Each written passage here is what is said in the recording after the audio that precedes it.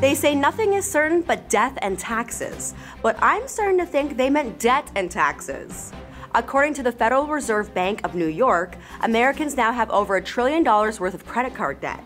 That barrier was broken thanks to an increase of over $45 billion in this year's second quarter.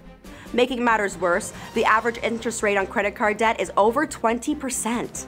That near record level of debt combined with inflation is why experts agree this problem is only going to get worse. And here's a tip: if you can, try to pay off those balances every month. Of course, there is still plenty of cash being thrown around out there. Case in point, the mic Cardi B recently threw at a fan in Las Vegas just sold for $100,000 at an eBay auction. Thankfully, the proceeds are going to charity, or rather charities, the Wounded Warrior Project and Friendship Circle Las Vegas.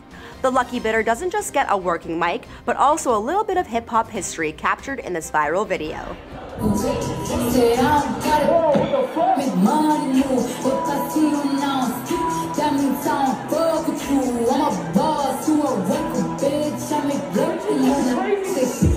The end result was $100,000 to charity. We certainly live in interesting times. And the iPhone 15 isn't expected to be officially unveiled by Apple until next month. But images are starting to show up on social media, and they've got people charged up. That's because it seems like the new iPhone will come with a USB-C charging port.